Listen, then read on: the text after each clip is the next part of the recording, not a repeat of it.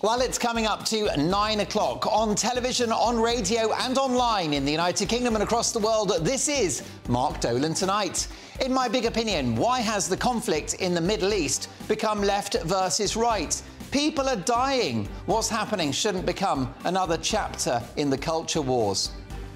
After a number of their stars back Hamas and they refuse to call them terrorists, have the BBC let Britain down over their Israel stance? And in my take at 10, as the country's former top banker says the push to decarbonise is getting too expensive, the crazy dream of net zero is running out of gas.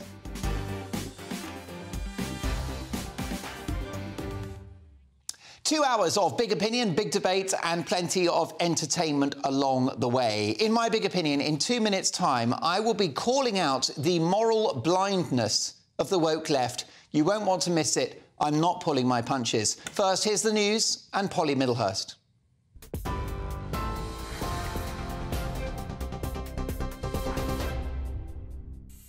Mark, thank you and good evening to you. Well, the main news tonight is that the US Secretary of State has said that the Egyptian-controlled Rafah border crossing into Gaza should reopen for aid to pass into Gaza. He's fairly confident now.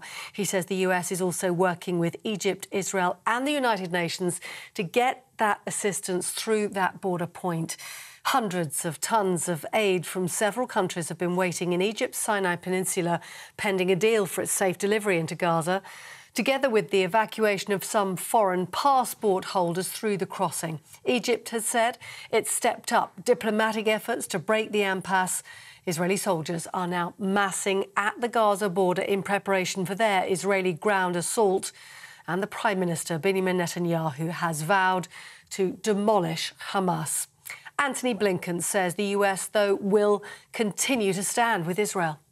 What we're actually doing, including the deployment of these aircraft carrier battle groups.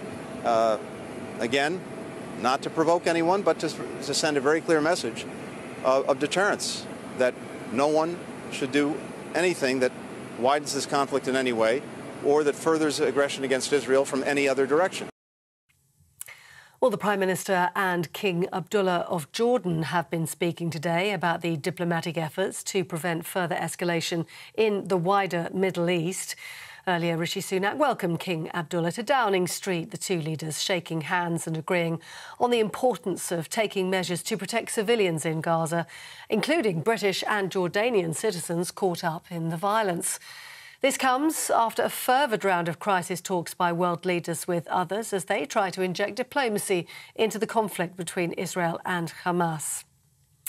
Meanwhile, 4 government flights carrying Britons have left Israel today. 2 more are expected this evening to leave Tel Aviv.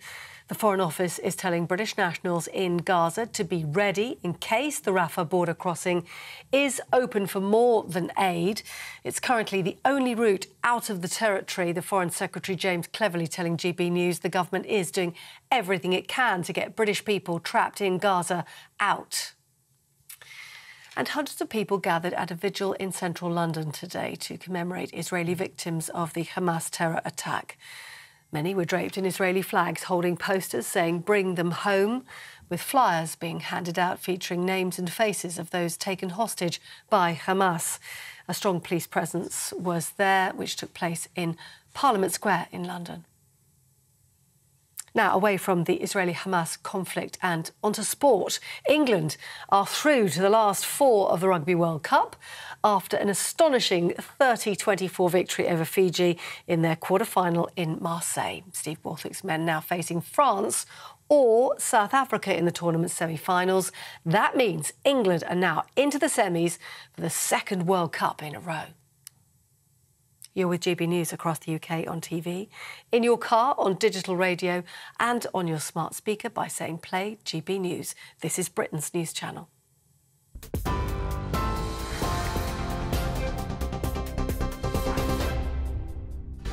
Thanks, Polly. We'll see you in an hour. Welcome to Mark Dolan Tonight.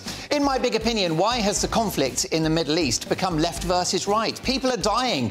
What's happening should not become another chapter in the culture wars.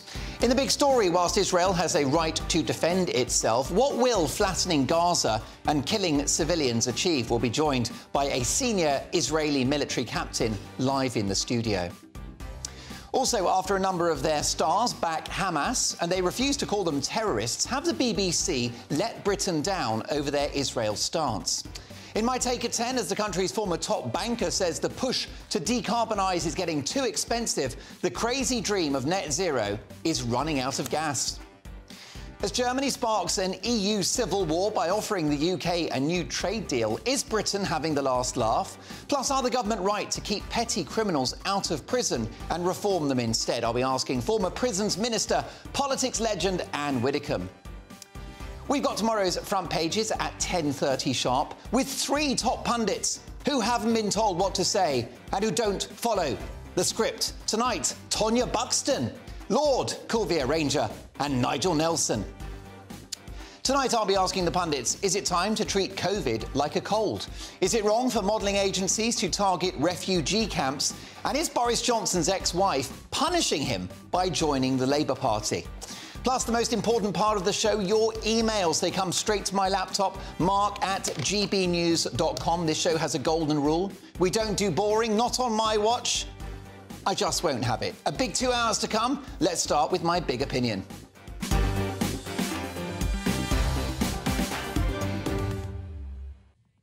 Why has everything got to be tribal these days? Why is everything left versus right? Whether it's climate change, lockdowns, vaccines, veganism, or even your preference or otherwise for Meghan Markle. And now we're seeing it with what's happening in the Middle East.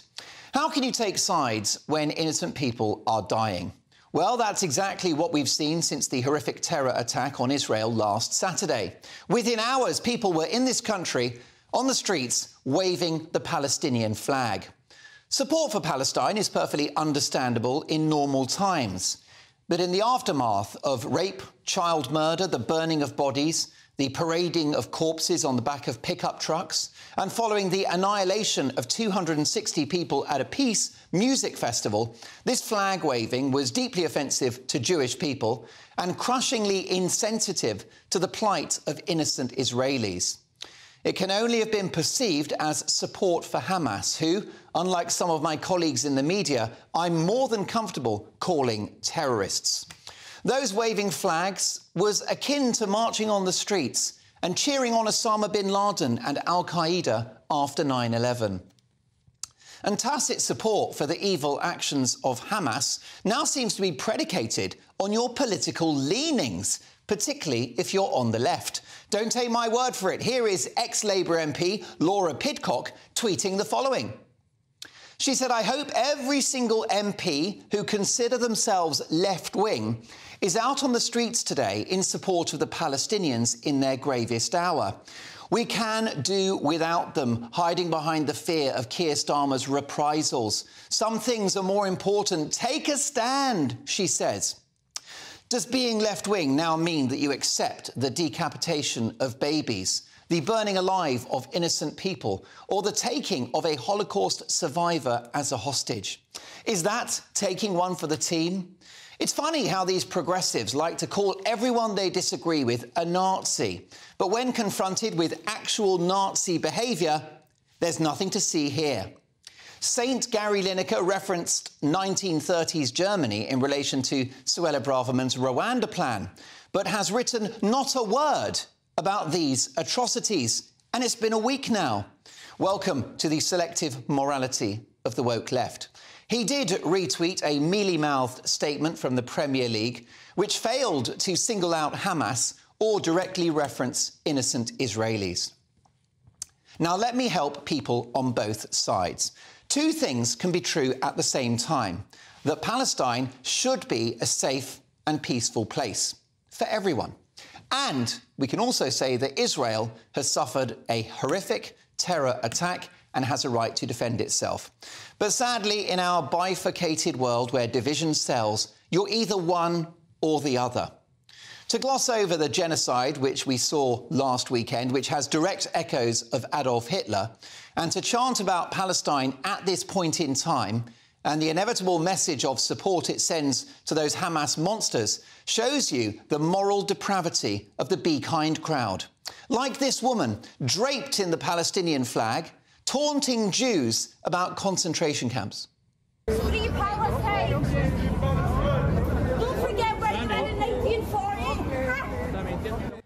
Now, that was up in Glasgow. If you didn't catch what she said, don't forget where you were in 1940. Ha. What about the lovely crowd outside the Sydney Opera House earlier this week, chanting, "Gas the Jews"? In Berlin, the Mail newspaper report that the homes of Jewish people are being sprayed with the Star of David to highlight where they live. Does that sound familiar to you? The same is happening to Jewish businesses. It's absolutely horrific, of course. What I need to ask you, when is someone going to call out the fact that history is literally repeating itself and that it's not just being tolerated but effectively supported by politically correct progressives?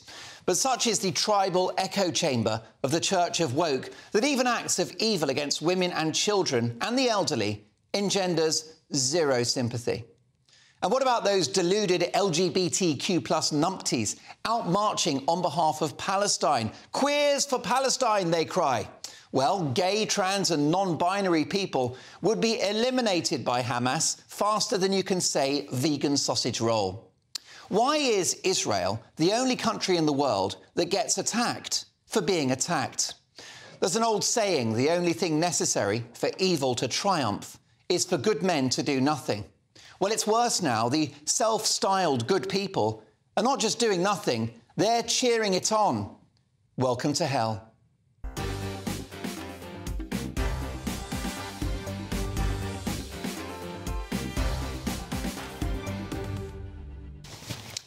Your reaction, Mark at GBNews.com. I'll get to your emails shortly. My top pundits tonight, presenter and author Tonya Buxton, former advisor to Boris Johnson, Lord Coulvier Ranger, and GB News' senior political commentator, Nigel Nelson. Tonya, let me start with you. Your reaction to those waving the flags of Palestine this week? Sickened by them.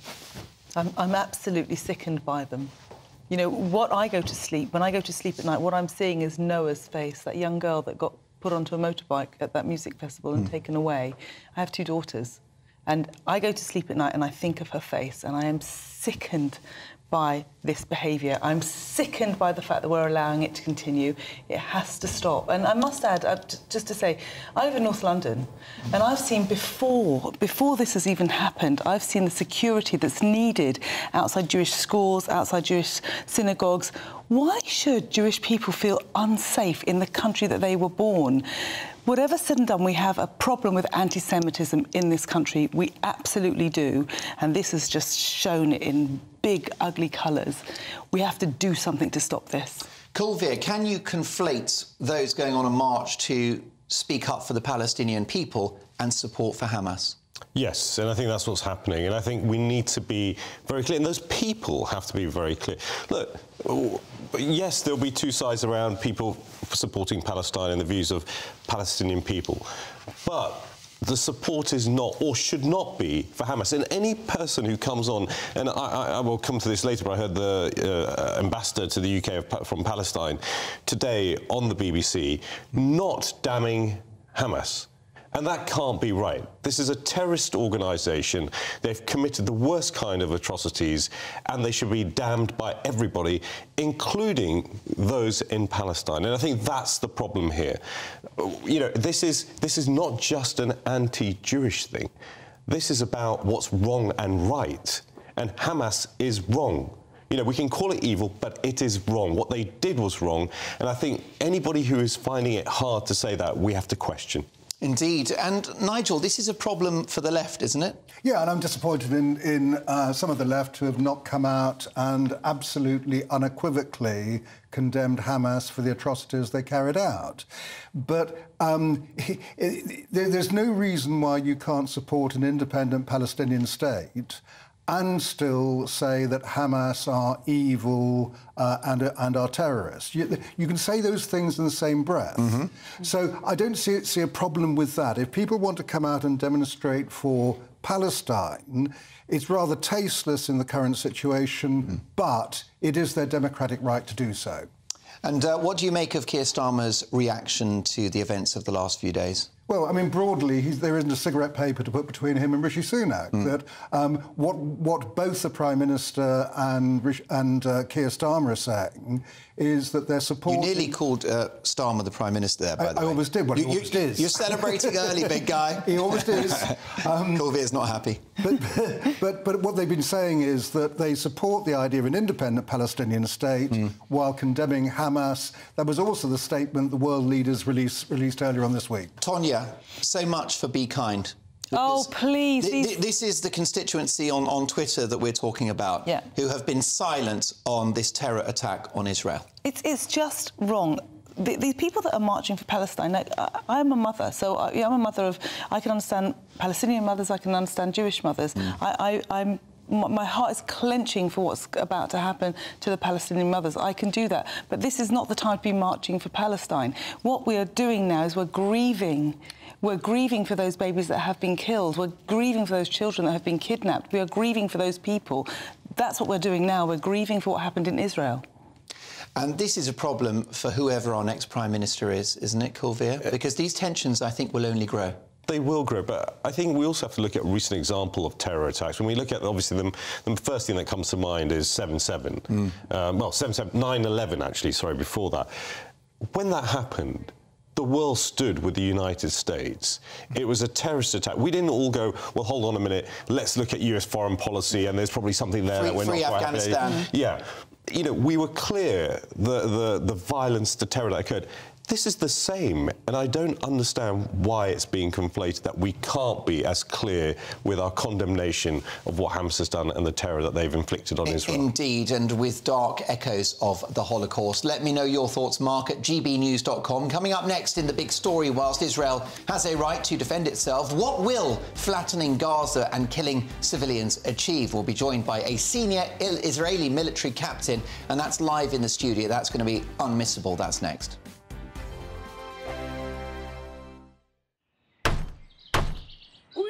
We're here for the show.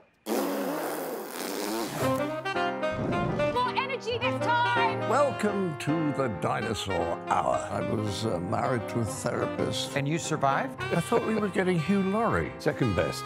Bellissima. You interviewed Saddam Hussein. What's that like? I was terrified. I'm playing strip poker with these three. Oh! No, thank you. My CDs need to be put in alphabetical order. Are you going to be problematic again? The Dinosaur Hour. Sunday, the 29th of October at 9 on GB News. What you get for breakfast is something that, if we do our jobs right, you will wake up to news that you didn't know the night before. It's a conversation. It's not just me and Eamon. We want to get to know you, and we want you to get to know us. From 6, it's Breakfast with Eamon and Isabel. Monday to Thursdays on GB News. Britain's news channel. People in Britain, they love free speech, but they also love fair play. I don't care if I'm speaking somebody from a trade union, from the Labour Party, somebody from the SNP. And I think the viewers like to see that actually we can challenge one another, but in a positive way. We think we ask the questions that people want to ask, and often we ask the questions that we wanted to ask in Parliament but never got the chance to ask. So join us every Saturday, 10 a.m. till noon on GB News, Britain's news channel. Nightmare commute. Kick it up a gear with me, Patrick Christie's, at Drive Time, 3 till 6 p.m, Monday to Friday on GB News Radio. You can listen online and on DAB+, on the smart speaker app and on the GB News app. And if you've got an Alexa, all you have to say is, Alexa, play GB News. We're also on TuneIn and the Radio Player apps. From the school run to rush hour, get revved up with me, Patrick Christie's, on GB News and GB News Radio. Westminster is going around in ever-decreasing circles, followed by the media. Britain is broken. How on earth did we get into this mess? But more importantly, how do we get out of it? Join me at 7 p.m, Mondays to Thursdays on Farage, here on GB News. We will have open, rational debate. We've got to work out how Britain moves forward from this. Join us here on GB News, the People's Channel. Britain is watching. Join us every night on GB News at 11 p.m. for Headliners, which is 3 top comedians going through the next day's news stories, which is exactly what you need, because when the establishment has gone crazy, you need some craziness to make sense of it. Headliners. You don't have to bother reading the newspaper. We've got it covered for you. Every night at 11 p.m. and repeated every morning at 5 a.m. We won't send you to sleep like some of the other paper review shows out there. So join us 11 p.m. every night on GB News. The People's Channel, Britain's news channel.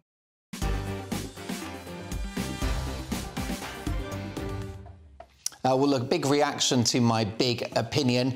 It's shocking that those people waving Palestinian flags in London, in Manchester and around the world are so insensitive to the plight of innocent Israelis who were killed in cold blood on the 7th of October. Well, the emails are coming in thick and fast. Let's have a look at what you've got to say. Timothy says, Mark, the Marxist left have long loathed Israel because they hate the West and all it stands for. This is the left. They believe that the ends justify the means.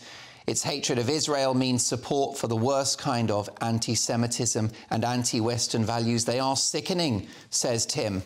Meanwhile, Chris in Poole says, Mark, thank you for your monologue tonight. I'm sick of the BBC and other media outlets providing one-sided viewpoints about what's going on. Israel needs our unequivocal support right now. They're not getting it from the UK.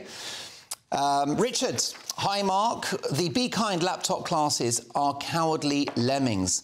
Where is the wisdom of the tweet elite at this time? They're scared to take a lead view. They only follow once it is safe to do so. Thank you so much for that. Keep those emails coming, Mark at gbnews.com. It's time now for the big story, and this evening, as Israel plans to retaliate for the terror attack it suffered on the 7th of October, which has seen the deaths of over 1,000 innocent people, is flattening Gaza and razing it to the ground with the inevitable civilian deaths which will follow really the answer? Would such action be needlessly cruel and counterproductive, possibly hurting Israel, or is the wiping out of Hamas necessary for the very survival of the country? Well, let's speak to Captain Reserve of the Israeli Defense Forces, Eyal Baram. Captain Baram, thank you so much for joining us in the studio. First of all, can Hamas be eliminated? Is it possible? Absolutely. First of all, it's important to say a few years ago, we saw what's happened with ISIS. ISIS was destroyed. We don't have any ISIS today in the world. And this is exactly the goal of Israel right now with Hamas. Iran founded that tried to have an Islamic caliphate all around the region. We speak about Hamas in Gaza, about Hezbollah in Lebanon, about the Syrian forces, the Iraqi forces, and of course in Yemen. And what tries to done right now by the Iranian forces in encouraging more and more areas, proxies to join. So unfortunately, we had the horrible attack last week, and I heard from my friends, and unfortunately, I can say I lost 9 of my friends in this horrible attack last week on the Israeli villages and, of course, on the peaceful music party. And they mentioned to me what is the situation that they face in the moment that they enter the villages after a long and intensive fight. And that was, of course, beheaded babies and women that were raped and were murdered in front of their families, and more horrible examples that the world haven't seen since ISIS. So similar for what happened in World War II when the UK attacked Nazi Germany. That was the only way to delete the Nazis from the world. That's what we should do right now, and I think that is why it's so important to have the back of the United Kingdom, of the United States, and more countries that understand that this is not just a local war between Israel and the Palestinians. By the way, this is not a war with the Palestinians. This is a war, as I see it, for the Palestinian people, because they are also been hostages by Hamas. Not as the almost 200 Israeli citizens that took last week by Hamas forces, but they are also living under a dictatorship. And we have right now a fight between the freedom side of the world, the democracy side of the world, against, of course, dictatorship and evil organizations, similar like the terror organization of Hamas. Yeah, now Israel dropped leaflets in the last few days urging people in Gaza to head south because there will clearly be action on the ground and probably in the air on the northern region of that part of Gaza. But inevitably, civilians will die because Hamas are weaponizing civilians. I understand one of their headquarters is in the basement of a hospital. So civilians will die. Can you justify that? I think in every war, and we saw it also fighting ISIS, the world had a goal, and we achieved it by fighting and destroying ISIS. Similar right now, Israel have no goal, of course, and I think we both agree about it, to kill citizens. But of course, Hamas, right now we saw pictures yesterday that Hamas themselves, they're the one who stopped their citizens going south, because they want them as a human shield, of course. They actually advised people in Gaza to stay in the north. Yeah, we today been published a conversation between the Israeli Shin Bet, the Israeli forces, with a citizen in Gaza that said that Hamas took his keys for his car so he cannot go south. And unfortunately, the situation can be even worse, that they are threatening people for death if they will evacuate. But talking, specifically about targets, if one of the cells is in the basement of a hospital, are you comfortable with Israeli forces bombing that hospital? I think we should ask this question differently.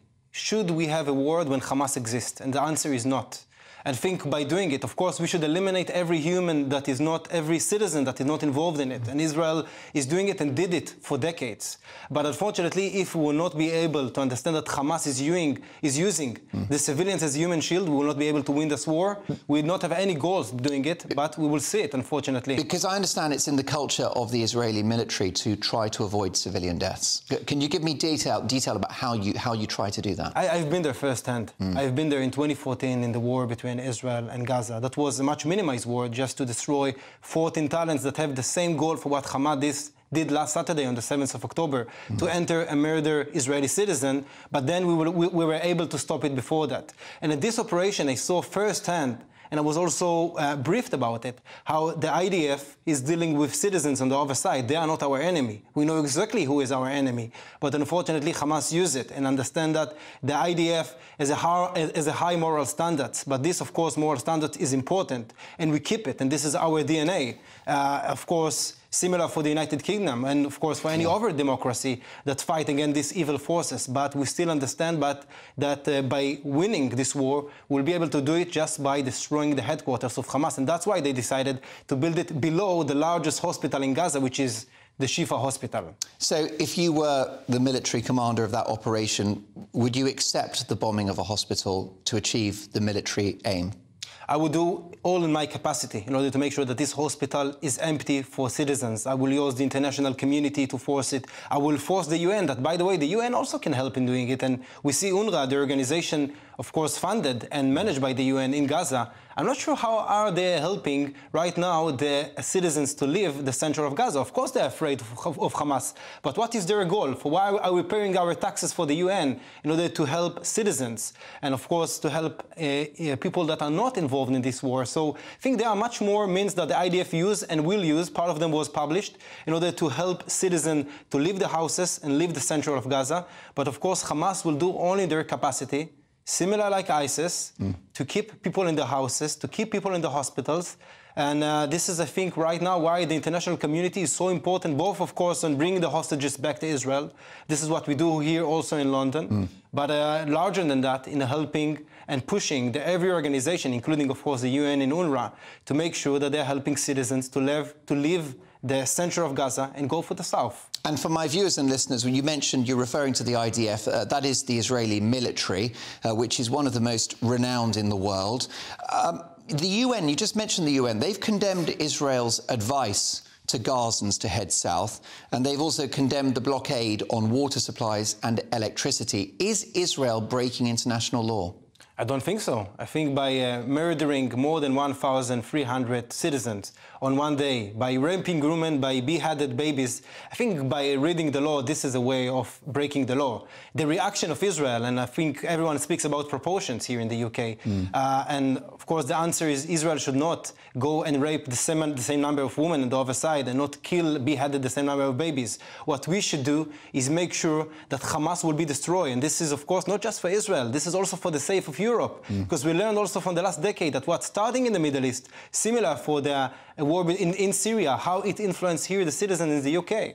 And right now what we should do is to make sure that for the sake of Israel, for the sake of the Palestinians, and for the sake of the entire world, there will be no organization in the world called Hamas. And all of its members, unfortunately, should die, because this is for the future of our Western world, of our freedom world.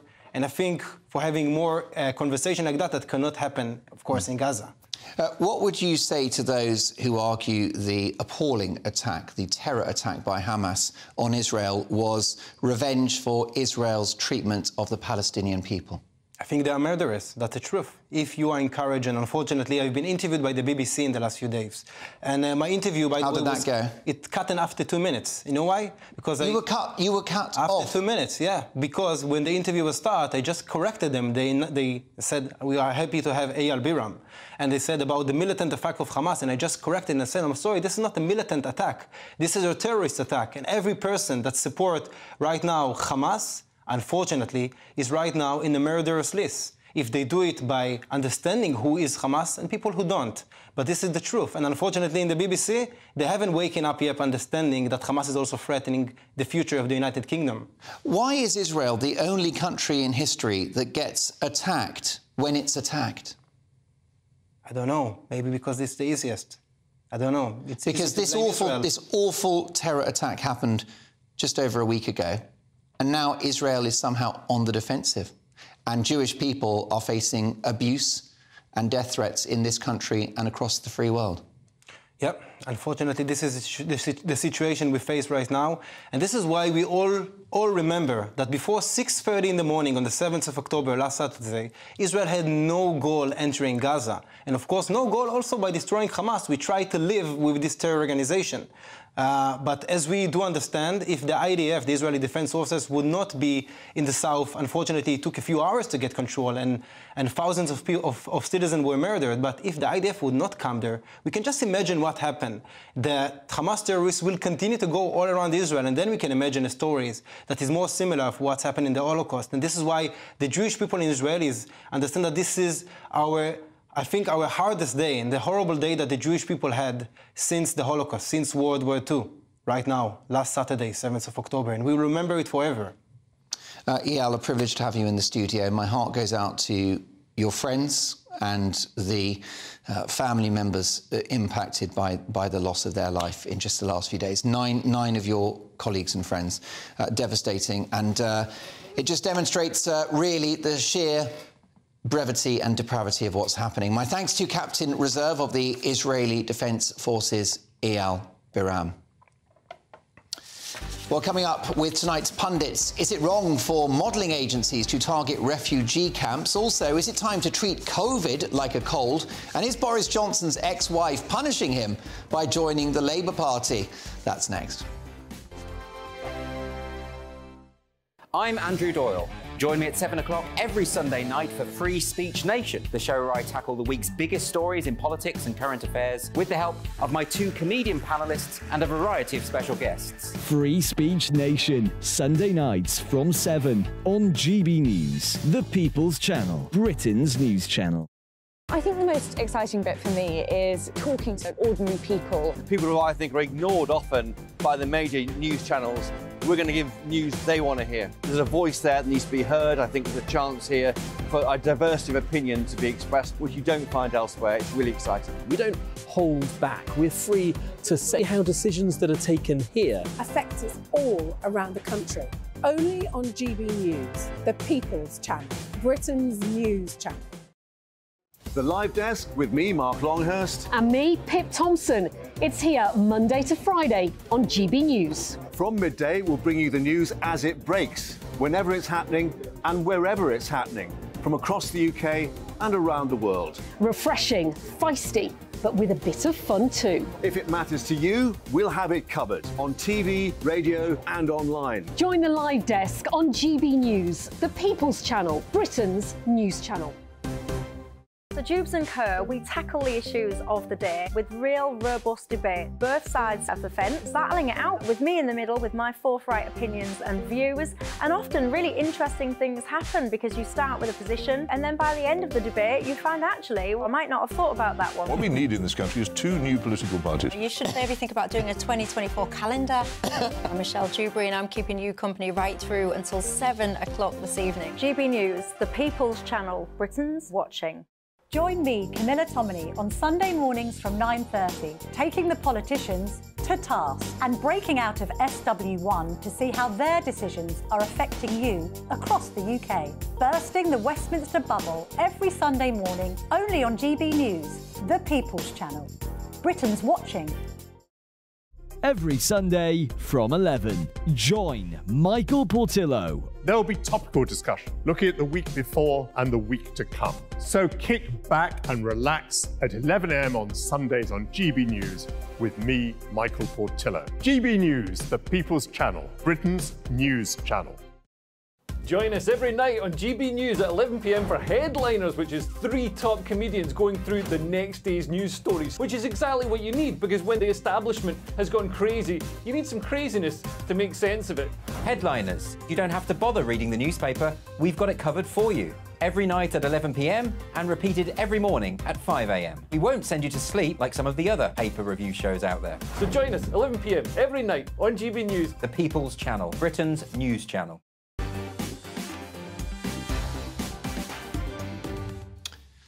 Well, a big reaction to my conversation there with a top Israeli military chief who has lost 9 friends and colleagues in the last few days. Mark says, George, what's happening in Israel is really disturbing. My love and support are with them all. And what I witnessed in London yesterday on television with people wearing a poster on their backs backing Hamas is even more disturbing. Hamas threatens to wipe Israel and Jewish people off the planet. These people who are backing these terrorists, do you think they give a damn what you think because you're supporting them? God forbid if Hamas somehow did do what they say. Do you really think that will be it? No, I don't, because they will, I believe, kill another nation, then the next, then the next, then the next. Powerful words there. How about Maureen, who says, Mark, I don't think that Israel will have a problem promising that they won't slit babies' throats or behead them, that they won't grab old people as hostages, that they won't grab children as hostages, that they won't use civilians as human shields, because we are not cowards like Hamas. Talk of restraint and proportionality only muddies the water. Thank you for your emails. Last one here from Michael, who actually just has a historic reference to the fact that Hamas have told people in North Gaza to stay put because clearly they want to weaponise human life. And Michael says Hitler would not let his people leave Berlin when the Russian forces attacked in 1945. Well, that's been a theme of the show, hasn't it? That history is repeating itself, and it's time to call it out. Now, reacting to the big stories of the day, tonight's top pundits, presenter and author Tonya Buxton, former advisor to Boris Johnson, Lord Coolvere Ranger. He's enjoying his lordship, you can see that. He almost sits differently. And a very good friend of mine, GB News senior political commentator Nigel Nelson. Now, evidence suggests that COVID has now become yet another bug for us to contend with once winter arrives. Even the Beeb is reporting it. Of course they are. Last winter, there were estimated to be more flu deaths than COVID ones in England, just over 14,000 compared with 10,000. So is it time to treat COVID like a cold? Coolvere. Yes and no, Mark, because I think at the moment there is so much anxiety that's been built up through what we've all collectively been through that it's hard to put COVID in that bracket of a common winter cold, or the cold, the flu, everything else that we've all been used to for generations. And I think it's more emotional and psychological than it is almost about the actual virus. I think people find it hard to understand because we were so pummeled with information about how deadly this virus is. And it has had a psychological effect on the collective nation. So I think even though the scientists are saying to us, you know, it may not be as bad, the flu is probably going to kill more people than COVID will this winter, but our collective understanding and what's seeped into our mind is to be so cautious, so scared, so unwilling to bend to normal life, that it's going to take some time, even though, yes, COVID will probably be like a cold going forward. Nigel, we should probably have been treating COVID like a cold for the last couple of years, let alone the last couple of months. No, I don't think so. Well, we should start treating it like flu rather than a cold, because most of the population have been jabbed. It means that most people have an immunity to serious disease. I had my COVID jab in that arm last week, and on the same day my flu jab in that arm. And I think it's the right. You want to show us your scar? If you like. I'm sure it's very fetching. You should have seen me 24 hours later, though. Were you laid up in bed? You bet, yeah. But when I talked to the pharmacist about what was happening, he was saying that he was getting even more people coming in for the COVID jab. They like the reassurance. So on the basis that it won't stop us catching it, but it will stop us getting serious disease. So if we now think of it... It won't stop you getting serious Right, disease. Tonya, take it away. Okay, folks, can we give Tonya the next 5 minutes of the show? Yes, I mean, we should have always treated COVID as it was. It's something that we needed to, if you were extremely obese and fat or overweight, and very old or already sick, then they're the people that should have been protected. The whole world should have continued. Our young people are still suffering, and we had a brilliant professor called Mark Antonio Sparda who came out with the COVID anxiety syndrome, and you're completely right.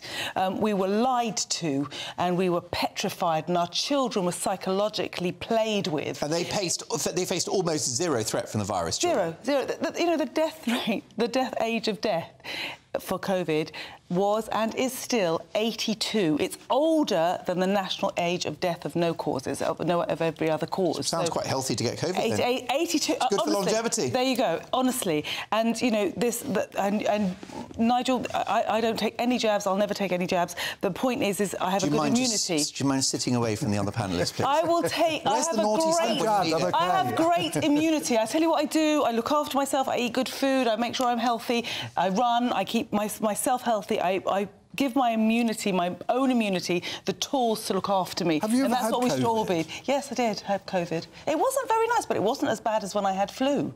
And the point is that our whole society, and in particular our youths, have been fear-mongered and tortured and psychologically played with.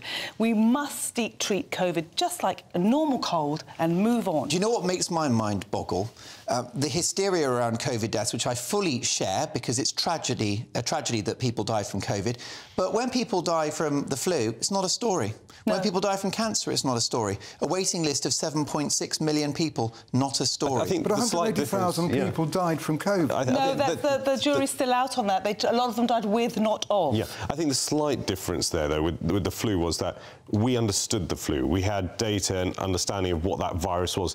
The problem with COVID when it first emerged was nobody had the understanding. And I think that's what led to the immediate reaction, the fear. They did, and they knew that it was going down before they even put us into lockdown. It was politicised. It was a politicised movement, unfortunately. And look what it's done. Look what we're suffering. How many young mothers died of cancer because they didn't get diagnosed when they would have been 85 and died? Yes, I make the choice for the young mother rather than the 85-year-old. OK. Well, listen, you know, the government are very clear, and the government's top medical advisors, they're very clear that the vaccine has saved many lives, as did lockdowns and other measures. It's all about opinions, isn't it? What's yours? Mark at GBnews.com. Now, Marina Wheeler, former wife of Prime Minister Boris Johnson, close friend of Colville Ranger, she's a leading barrister and she's set to be appointed as Labour's new whistleblowing czar. Wheeler, who is an expert in employment law, is the second high-profile woman from outside of the party to join Keir Starmer's team.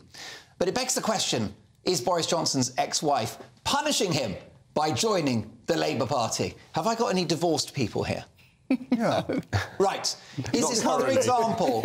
Is this another example how the exes will never stop the war? No, I don't think it is. It's one-upmanship. No, I don't think it is. I mean, Marina, the irony won't have escaped her that she's got a job now chasing sort of sexual predators. Careful. So, yeah. Where's this going, Nigel? Well, but the other point is there's also a great opportunity for her. First of all, what she said is she practices law, now she can actually change it. She's also about to work for the next Prime Minister, and it's not a bad opportunity for her to be one of his key advisors. I think she's trying to wind up your old boss, Boris. No, I don't think behaviour. This is a bitter behaviour of someone, an ex that can't get over it. Move on, Marina. It depends whether she was approached for the job or she applied for it. I guess would be the answer. No, but in seriousness, Marina's a very, very intelligent woman. She's a very capable barrister, and as Nigel said, this is a moment for her to actually shape something that she's been passionate about all her career. I've known her through the years. She's a wonderful woman. Has she always been a lefty? She's always had a broader political viewpoint compared to where her ex-husband was. But that was a great balance, you know, because it's always good. You don't want your partner to agree with you 100%, otherwise it could be a bit boring. I think it might. I mean, the cherry on the cake for her with this job is that it must really bug Boris. It's a bit of a mic drop, isn't it? It is. I think it's a very smart move by Sir Keir Starmer, though. He is recruiting very capable. He is, because he's so dull and has no idea what he's talking about, or has no policies, and he doesn't know what he's doing. So what he's doing is recruiting interesting women around him. This Marina Wheeler, she turns up for her first day at work, and he'll be like, "Are you a woman or a man? I don't really know." Oh, he's going to be so confused. It's so true that he won't be able to identify her. No, that's it. That's the big thing. That's the big thing. There is something about warring exes, though, isn't there? There is. Is it? By the way, does it work? Can you have a relationship in which you've got someone that's on the left and someone that's on the right? We have to ask Nigel, because I think his wife is very sensible. It's very true. I'm married to a Tory activist, so yes, absolutely. And you two are the dream team. But are you rare in that? Are you a one-off? Yes. Do you need to agree with your partner, ideally, People find it odd. Claire Pearsall. But we've never argued about politics. We discuss politics endlessly all the time. We just don't argue about it. I just couldn't be married to someone who's woke. I just couldn't. I just want to be... how could I be married to someone who can't tell me that I'm a woman? Yeah. Who can't identify me as a woman? If he doesn't know, then no one does, do they? Tonya, brilliant stuff. OK, moving swiftly on. We don't do boring, do we? Not on my watch. I just won't have it. Now, coming up in my take at 10, looking forward to this, as the country's former top banker says the push to decarbonise is getting too expensive. The crazy dream of net zero is running out of gas. But first, after a number of their stars back Hamas, and they refuse to call them terrorists, have the BBC let Britain down over their Israel stance? Plus, I've been asking, is it time to treat COVID like a cold? That is tonight's People's Poll. The results are in. I shall reveal all next.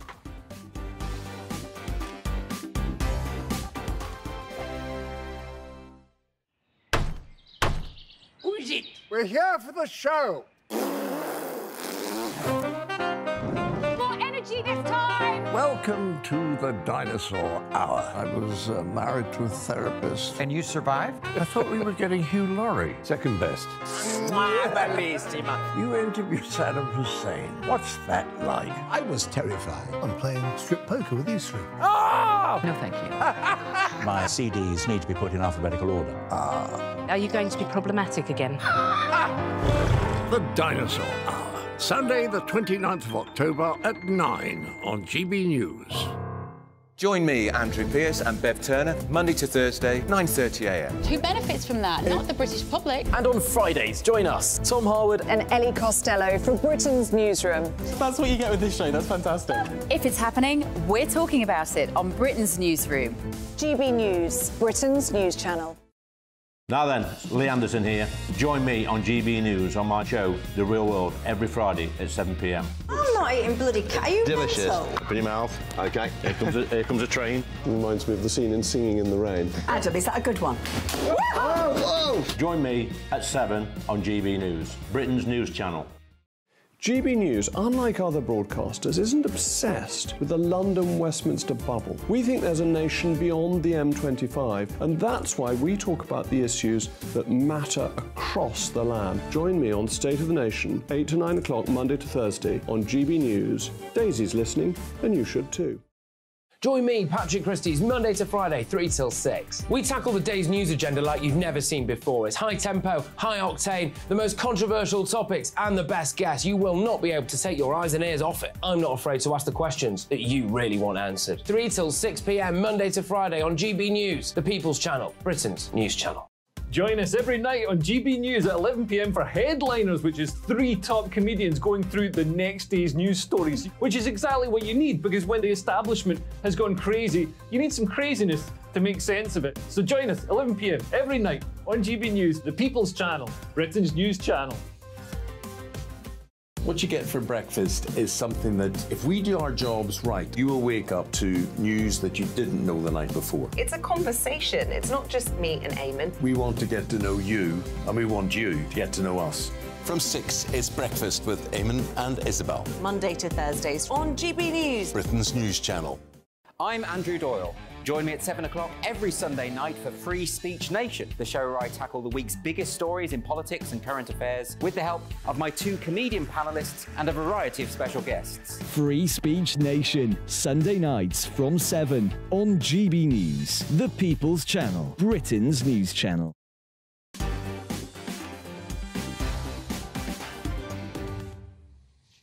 Now, in the course of today, I've been conducting an exclusive Mark Dolan Tonight People's Poll. I've been asking, is it time to treat COVID like a cold? Well, almost 85% have said yes, and 15% say no. The people have spoken. Now, the BBC is embroiled in an impartiality row after its journalists appeared to justify the killing of Israeli civilians by Hamas. The corporation said it was urgently investigating after social media activity by several of its journalists in the Middle East appeared to celebrate the attack, which left approximately 1,300 people dead. Reporters at BBC News Arabic endorsed comments likening Hamas, which is a designated terror group, to freedom fighters, as well as describing the October the 7th atrocity as a morning of hope. One senior correspondent appeared to make fun of the Israeli relatives of a grandmother who was abducted by Hamas, whilst another tweeted that Israel's prestige is crying in the corner. Meanwhile, the Beeb is under pressure to describe Hamas as a terror organisation, with the Conservative MP Michael Fabricant raising this issue in a letter to the broadcast regulator Ofcom. So is the BBC letting the country down with its approach to reporting on Israel? To debate this, let's go live to former BBC News producer John Mayer and social worker and political commentator, a good friend of Mark Dolan tonight, a regular panellist, Yosef David. Yosef, let me ask you, why is it so important for the BBC to call Hamas terrorists? Well, the BBC is known the world over, for some reason that I cannot understand, as an organisation which can be trusted to provide critical analysis and accurate information. And it's simply not accurate to refer to Hamas as anything else other than a terrorist organisation.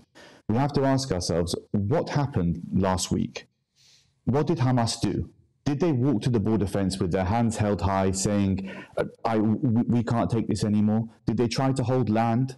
Did they go to try and see areas of interest for Palestinians? Or did they go and savagely kill people with the hope, probably, of destabilizing regional peace negotiations, but certainly with the aspiration of terrifying millions of Israelis and people across the world?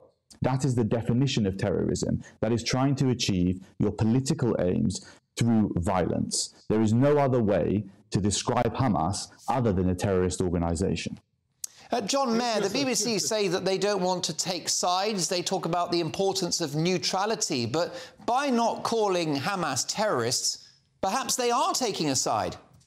They're not. They're absolutely spot on to do that. The BBC, if anything, is about impartiality, due impartiality, not taking sides. If next week, when Israel invades Gaza, and maybe they do acts that they shouldn't do, well, should the BBC call them terrorists? Because, you know, what is terrorism? What is state terrorism? Is Russia terrorist in Ukraine? You know, were the Israeli freedom fighters terrorists in 1948? What is a terrorist? You know, I when I was a producer, found myself in the 2010 election talking down talkback to Martin McGuinness, who was, you remember, the deputy chief of staff of the IRA. With all due respect, murdering innocent people in their homes is terrorism. Yosef, what was your point? Could you say could you repeat that, please, Yosef? With all due respect, murdering innocent people in their homes with the hope of affecting a political outcome is terrorism. Now, people have said it shouldn't be the government's position to tell a free broadcaster how to refer to either militants or terrorists. You shouldn't need a government intervention to tell you that what we saw was heinous terrorism. All you need are a set of eyes and a conscience. Yes. John Mayer, what is militant about beheading a baby? I would argue that by not calling Hamas terrorists, the BBC are gaslighting innocent Israeli victims. Yeah. Absolutely disgusting. Of course it's disgusting, but don't forget, Hamas are an elected government in Gaza. You know, they're not freelance terrorists. So what happens next week if Israel goes into Gaza and actually commits acts of what you might call terrorism? Should the BBC call them terrorists? When was the last election in Gaza? John, can I ask you about Al-Qaeda? Did the BBC describe them as terrorists? Did they describe Osama bin Laden as a terrorist? I'm afraid they didn't. The BBC has, as you know, strict guidelines on this. They don't use the word terrorist in their reporting. They don't mind other people using the word terrorist, and they will use that. But BBC journalists are not allowed to use the word terrorist, and they're absolutely spot on this. And we won't get bullied by the government, by anybody else. You know, the BBC should hold the line. It's an impartial broadcaster. There you go, Yossef. It's impartiality, and the BBC are bound by journalistic convention and the rules. I would say that the BBC are a collection of centrist ideologues who unfortunately can't see the wood for the trees anymore and don't represent the interests of the British people. It is in the interest of the British people to have accurate information. And if something is palpably a terrorist attack condemned by nations across the world, the BBC has a duty to present the facts as they are. And it's simple that which they have. They have. In a heinous way. I don't believe so. I'm sorry. The BBC, with respect, John, let Yossef finish. The BBC have known the modus operandi of Hamas since they came into power in the early 2000s. I read BBC articles highlighting that gay people had been murdered, that people had been tied to motorbikes and dragged through the roads, that Israelis had been murdered. So this is not something new. The BBC know what Hamas is, and the BBC must bear some responsibility for some degree of the community relations in this country by not presenting the facts as they are and presenting this moral relativism, which unfortunately it's simply nonsense. Okay, the clock's against us. John, last word to you. Who did the Palestinians demonstrate against yesterday? Who did they throw paint at? The Palestinian supporters in London. They threw paint at the BBC. So you were throwing verbal paint. The Palestinians are throwing red paint. The BBC has to be in the middle of all that. And as far as I can see, they're doing a bloody good job in reporting that war.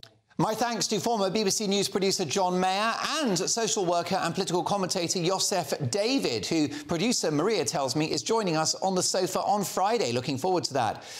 Coming up in the 10 o'clock hour, tomorrow's paper's hot off the press. And in my take at 10, as the country's former top banker says the push to decarbonise is getting too expensive, the crazy dream of net zero is running out of gas. Do you see what we did there? It's gas, it's net zero, it's fuel. This show, let me tell you, isn't just thrown together. So I'll be dealing with the eco-maniacs after this short intermission.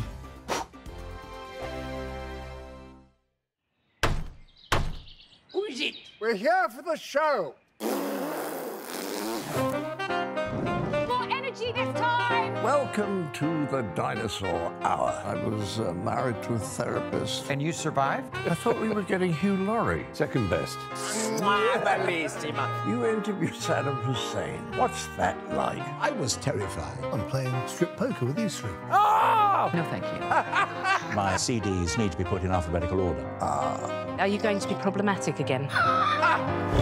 The Dinosaur Hour. Sunday, the 29th of October at 9 on GB News.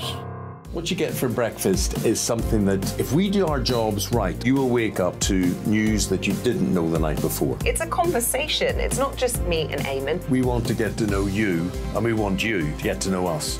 From 6, it's Breakfast with Eamon and Isabel. Monday to Thursdays on GB News. Britain's news channel. People in Britain, they love free speech, but they also love fair play. I don't care if I'm speaking somebody from a trade union, from the Labour Party, somebody from the SNP. And I think the viewers like to see that actually we can challenge one another, but in a positive way. We think we ask the questions that people want to ask, and often we ask the questions that we wanted to ask in Parliament but never got the chance to ask. So join us every Saturday, 10 a.m. till noon on GB News, Britain's news channel. Nightmare commute. Kick it up a gear with me, Patrick Christie's, at drive time, 3 till 6 p.m, Monday to Friday on GB News Radio. You can listen online and on DAB+, on the smart speaker app and on the GB News app. And if you've got an Alexa, all you have to say is, Alexa, play GB News. We're also on TuneIn and the Radio Player apps. From the school run to rush hour, get revved up with me, Patrick Christie's, on GB News and GB News Radio. Westminster is going around in ever-decreasing circles, followed by the media. Britain is broken. How on earth did we get into this mess? But more importantly, how do we get out of it? Join me at 7 p.m, Mondays to Thursdays on Farage, here on GB News. We will have open, rational debate. We've got to work out how Britain moves forward from this. Join us here on GB News, the People's Channel. Britain is watching. Join us every night on GB News at 11 p.m. for Headliners, which is 3 top comedians going through the next day's news stories, which is exactly what you need, because when the establishment has gone crazy, you need some craziness to make sense of it. Headliners. You don't have to bother reading the newspaper. We've got it covered for you. Every night at 11 p.m. and repeated every morning at 5 a.m. We won't send you to sleep like some of the other paper review shows out there. So join us 11 p.m. every night on GB News, the People's Channel, Britain's news channel.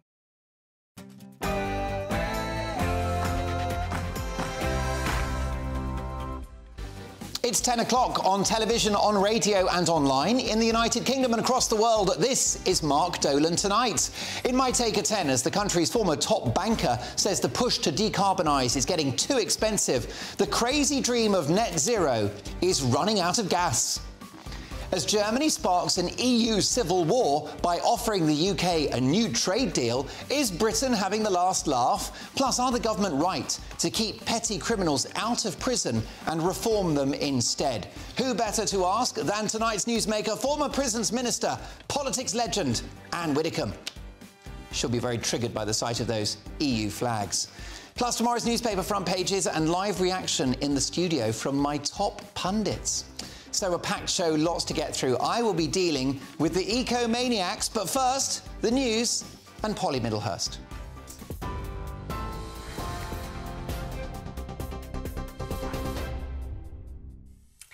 Mark, thank you and good evening to you. Well, the top story tonight is that the US Secretary of State says the Egyptian-controlled Rafah border crossing should reopen. Some reports suggesting 9 o'clock in the morning local time. That's 11 o'clock our time for aid to pass through into Gaza. We're also hearing that some Palestinians with dual nationality will also be able to pass through the checkpoint. Antony Blinken said the US is working with Egypt, Israel and the United Nations to get assistance through to Gazans. Hundreds of tons of aid from several countries have been waiting in Egypt's Sinai Peninsula, pending a deal for its safe delivery into Gaza, together with the evacuation of some foreign passport holders through the crossing. Egypt said it had stepped up diplomatic efforts to break the impasse. Meanwhile, Israeli troops are now massing at the Gaza border in preparation for an Israeli ground assault. And the Prime Minister, Benjamin Netanyahu, has vowed to demolish Hamas. Antony Blinken says the US will continue to stand with Israel. What we're actually doing, including the deployment of these aircraft carrier battle groups. Again, not to provoke anyone, but to send a very clear message of deterrence, that no one should do anything that widens this conflict in any way or that furthers aggression against Israel from any other direction. Well, in the meantime, the Prime Minister and King Abdullah of Jordan have been speaking about diplomatic efforts to prevent further escalation in the wider Middle East conflict. Earlier, Rishi Sunak welcomed King Abdullah to Downing Street. The leaders also agreeing on the importance of taking measures to protect civilians in Gaza. including British and Jordanian dual citizens caught up in the violence. This comes after a fervid round of crisis talks by world leaders with others as they try to inject diplomacy into the conflict between Israel and Hamas. Meanwhile, 4 government flights carrying Britons left Israel today, 2 more expected tonight. The Foreign Office is telling British nationals in Gaza to be ready to get out in case the Rafah border crossing with Egypt is opened in the morning. It's currently the only route out of the territory. And the Foreign Secretary, James Cleverly, said the UK is doing everything it can to get British people out. Here in London, hundreds of people gathered at a vigil today to commemorate Israeli victims of the Hamas terror attack. Holding Israeli flags high and bearing posters saying, "Bring them home," people handed out flyers featuring names and faces of those taken hostage by Hamas. A strong police presence patrolled the event, which took place in Parliament Square in central London. Now, away from the Israeli-Hamas conflict and onto sport. England are through to the last 4 of the Rugby World Cup after an astonishing 30-24 victory over Fiji in their quarter-final in Marseille.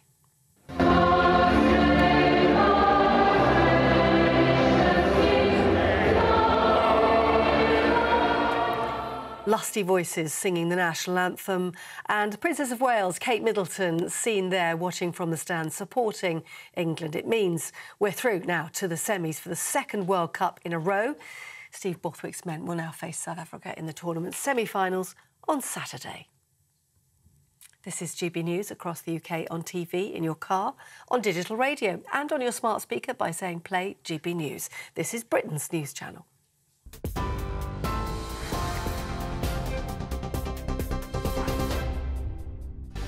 Thanks, Polly, and well done, England. Welcome to Mark Dolan tonight as Germany sparks an EU civil war by offering the UK a new trade deal. Is Britain having the last laugh? Plus, are the government right to keep petty criminals out of prison and reform them instead? I'll be asking former prisons minister and politics legend Anne Widdecombe. Plus, tomorrow's newspaper front pages and live reaction in the studio from my top pundits. Tonight, presenter and author Tonya Buxton, former advisor to Boris Johnson Lord Coolvere Ranger, and GB News' senior political commentator, the very happily married Nigel Nelson. They'll be nominating their headline heroes and back page zeros of the day, so a packed hour to come. Those papers are on their way, but first, my take at 10.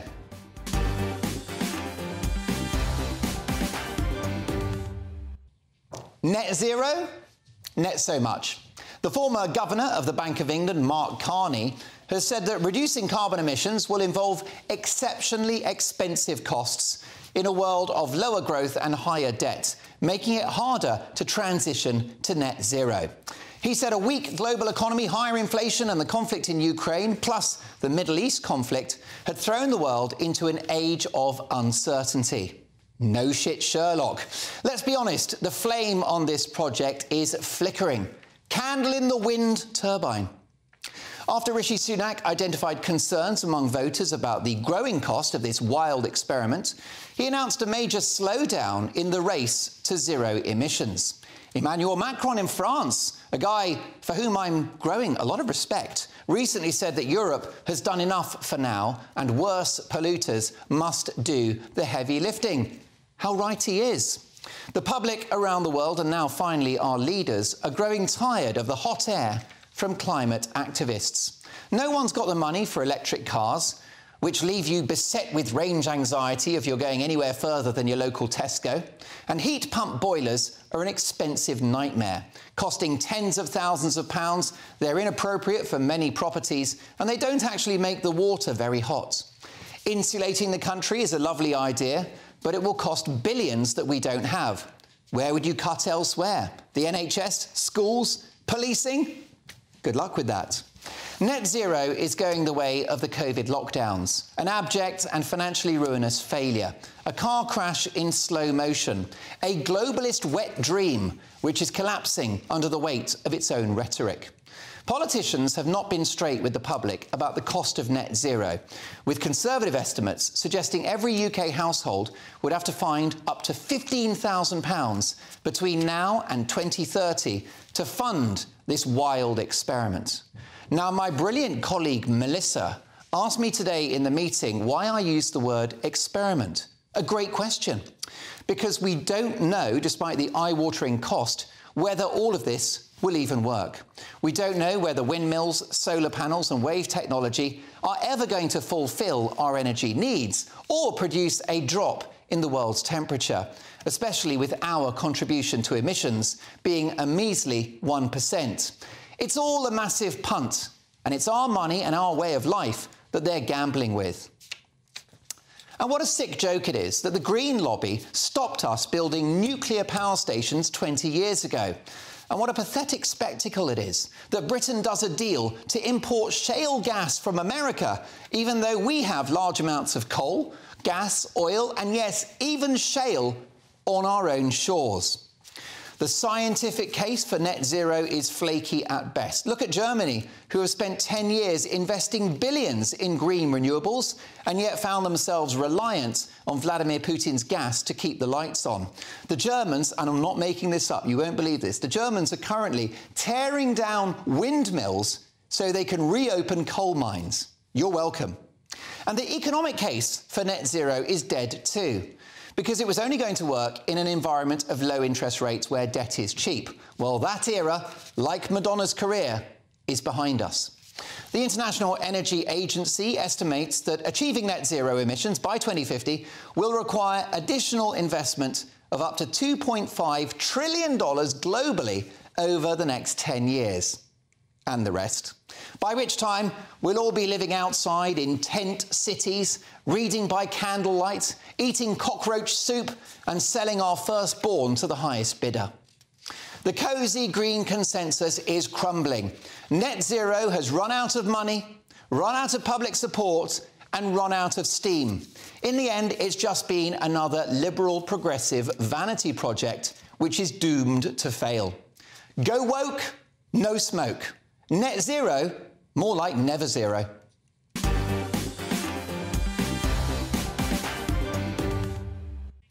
Your reaction, especially if you disagree, mark at gbnews.com. I'll get to your emails shortly, the most important part of the show. But let's hear from my brilliant pundits as well. Presenter and author Tonya Buxton. Tonya, great to have you back on Mark Dolan tonight. Former advisor to Boris Johnson, Lord Coulvier Ranger, and GB News' very own senior political commentator, Nigel Nelson. He's on the payroll. There is no escape. Nigel, can I start with you? The race for net zero is rather slowed down and it's come to a spluttering halt. Well, it's certainly slowed down. I mean, Keir Starmer has actually put back his $28 billion for green projects in Britain. So that was a disappointment. Rishi Sunak has put back targets that were necessary to achieve it. Another disappointment. But it really is urgent we do something about it. We've had the hottest day on record in July, the hottest June month ever. We've got sea ice in the Antarctic, which is melting at the rate of 10 times the size of Britain. It is actually urgent to do this, and if we're worried about the cost, we have to think about getting it out of general taxation, so low-income people aren't hit with the kind of figures that you mentioned there. Of course, that means raising taxes. The parties say they won't do that. So we're backing away from something that was so serious that we needed to actually get something done, get something moving. We're responsible not for 1% of emissions, we're responsible for 10%. Where'd you get that from? The Industrial Revolution, because the Industrial Revolution is the... Do you want to... Nigel, do you want to lump that in with reparations for slavery as well? What else should we atone for, do you think? Let me make a list of things we've got to apologise for, including basically giving the world electricity and the steam engine. I wasn't apologising for the Industrial Revolution, just pointing out that it was because of it that our emissions are worth about 10% of where we are at the moment. You've been using Jimmy Carr's tax accountant. Sorry, I missed that. You've been using Jimmy Carr's tax accountant. You've been cooking the books. 10%, do me a favour. The bottom line is Britain is one of the cleanest economies in the world. We're number 8 for manufacturing, 1% of global emissions right now. Well, OK, and you would be right that India and China, small changes there are better than big changes here. That will do more for the climate. But the whole point is this is a world problem.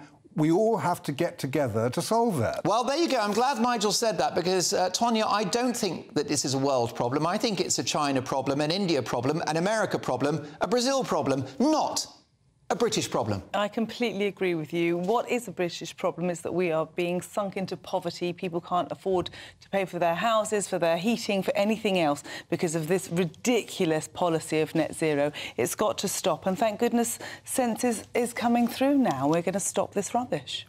And the bottom line, Kulveer, is that this is going to help Rishi Sunak at the next election because my viewers and listeners do not want the country or themselves to be made poorer for what is, if we're honest, an experiment.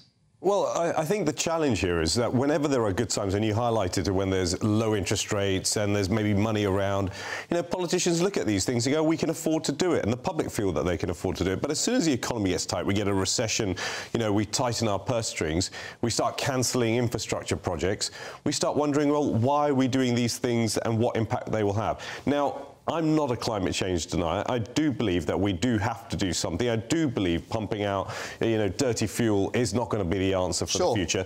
But it's about how do we invest in the right way? Because actually, when the former Mayor Boris Johnson asked me to take on the environmental brief, which I didn't really want at the time because I didn't think that was the right way to do things, he was very clear, and I was very clear, we took an economic view on these policies. Yeah. How could we create jobs? Where was the industry going? Why would we want to build electric vehicles? Because we'd want to sell them to the rest of the world as well. So we've got to look at it through the way of doing good for the economy, for people, costing us less, and good for the environment. And I think that's the win-win that we should be focusing on. I love my pundits tonight. They're coming in hot and they return at 10:30 with tomorrow's papers. But next, as Germany sparks an EU civil war by offering the UK a new trade deal, is Britain having the last laugh? Plus, are the government right to keep petty criminals out of prison and reform them instead? I'll be asking former prisons minister and politics legend Anne Widdecombe. She's next, and she's not happy.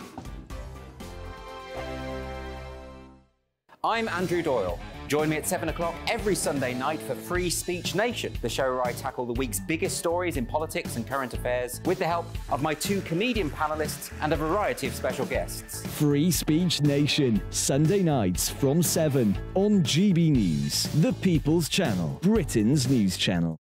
I think the most exciting bit for me is talking to ordinary people. People who I think are ignored often by the major news channels. We're going to give news they want to hear. There's a voice there that needs to be heard. I think there's a chance here for a diversity of opinion to be expressed, which you don't find elsewhere. It's really exciting. We don't hold back. We're free to say how decisions that are taken here affect us all around the country. Only on GB News, the People's Channel, Britain's news channel. The Live Desk with me, Mark Longhurst. And me, Pip Thompson. It's here Monday to Friday on GB News. From midday, we'll bring you the news as it breaks, whenever it's happening and wherever it's happening, from across the UK and around the world. Refreshing, feisty, but with a bit of fun too. If it matters to you, we'll have it covered on TV, radio and online. Join the Live Desk on GB News, the People's Channel, Britain's news channel. So Jubes and Kerr, we tackle the issues of the day with real robust debate, both sides of the fence, battling it out with me in the middle with my forthright opinions and views. And often really interesting things happen because you start with a position and then by the end of the debate you find actually, well, I might not have thought about that one. What we need in this country is 2 new political parties. You should maybe think about doing a 2024 calendar. I'm Michelle Dewberry and I'm keeping you company right through until 7 o'clock this evening. GB News, the People's Channel, Britain's watching. Join me, Camilla Tominey, on Sunday mornings from 9:30, taking the politicians to task and breaking out of SW1 to see how their decisions are affecting you across the UK. Bursting the Westminster bubble every Sunday morning, only on GB News, the People's Channel. Britain's watching. every Sunday from 11. Join Michael Portillo. There'll be topical discussion, looking at the week before and the week to come. So kick back and relax at 11 a.m. on Sundays on GB News with me, Michael Portillo. GB News, the People's Channel, Britain's news channel. Join us every night on GB News at 11 p.m. for Headliners, which is 3 top comedians going through the next day's news stories, which is exactly what you need, because when the establishment has gone crazy, you need some craziness to make sense of it. Headliners. You don't have to bother reading the newspaper. We've got it covered for you. Every night at 11 p.m. and repeated every morning at 5 a.m. We won't send you to sleep like some of the other paper review shows out there. So join us 11 p.m. every night on GB News. The People's Channel, Britain's news channel.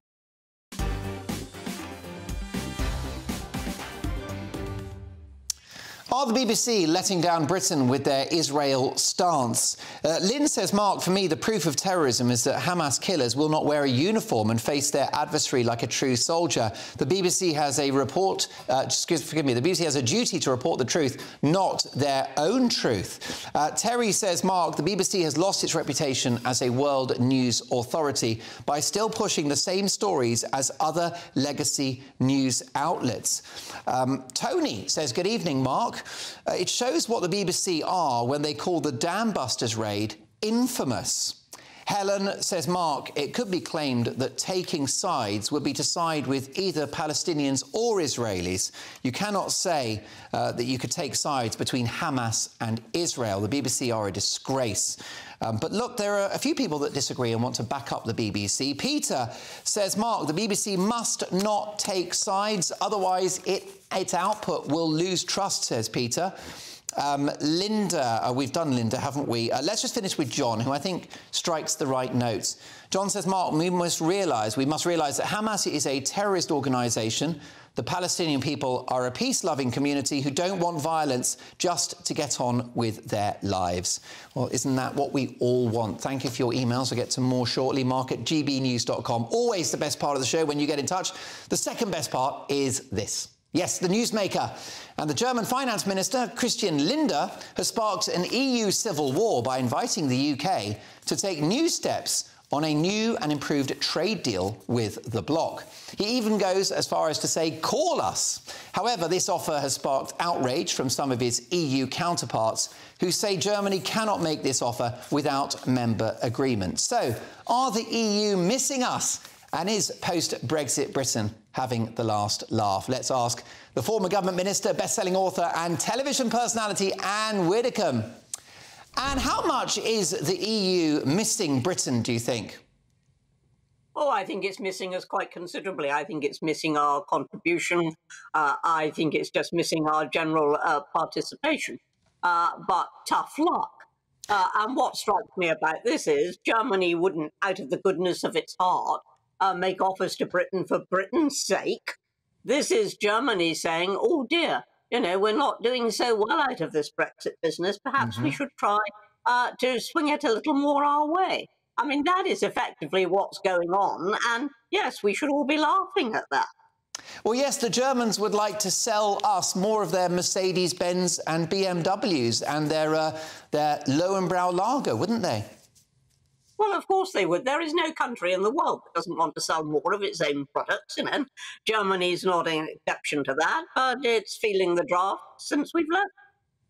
And could I indulge in a conspiracy theory with you? I just wonder whether in 5 to 10 years' time, the EU will be so desperate to have us back, they'll say, you know what, you can have the old deal and we'll get you back in. No Schengen, no Euro, maybe even a cap on free movement. Is that possible?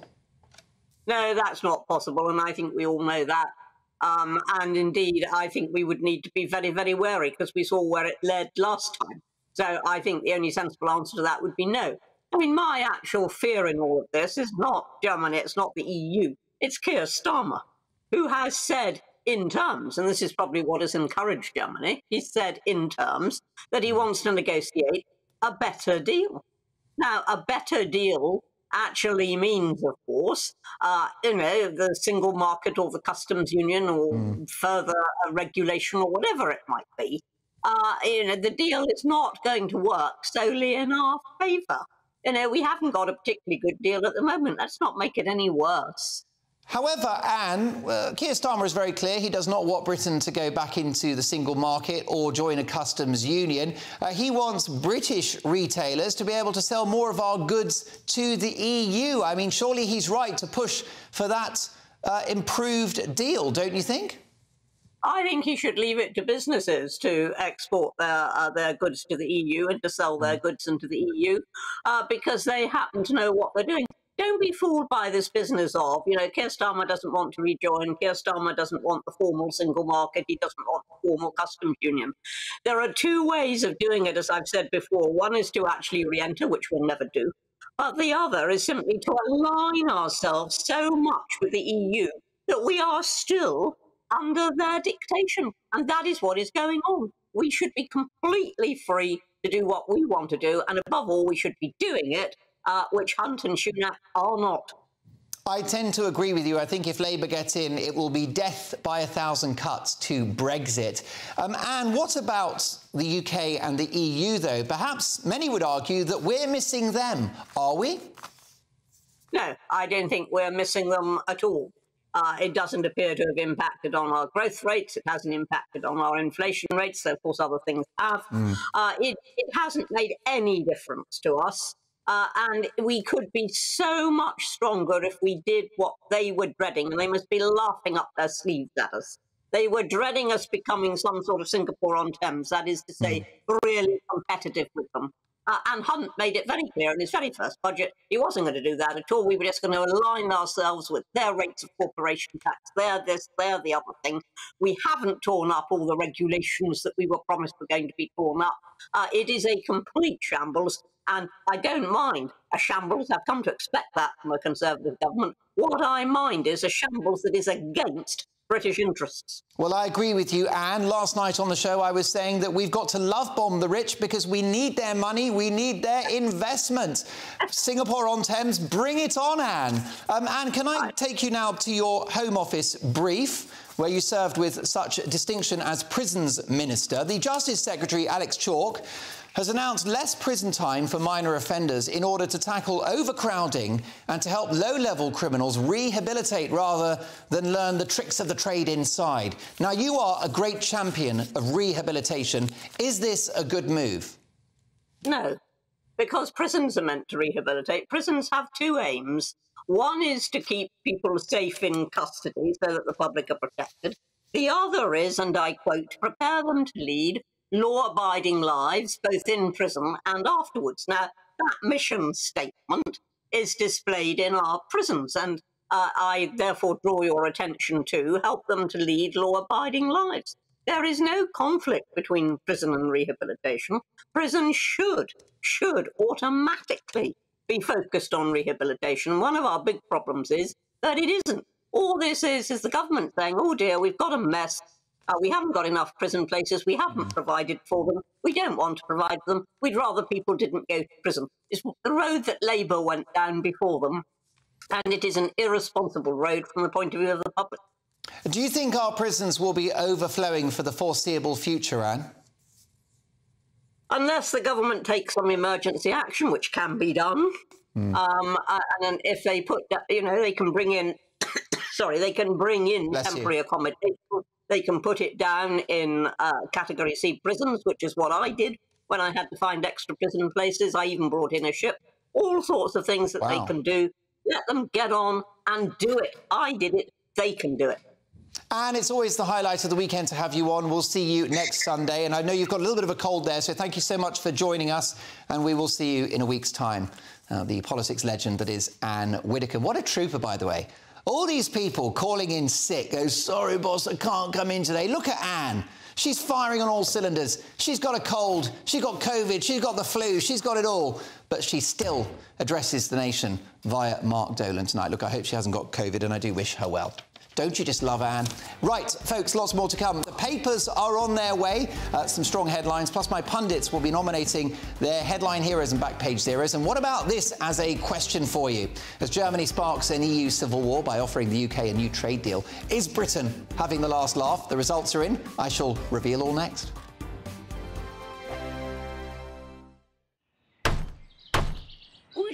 We're here for the show. More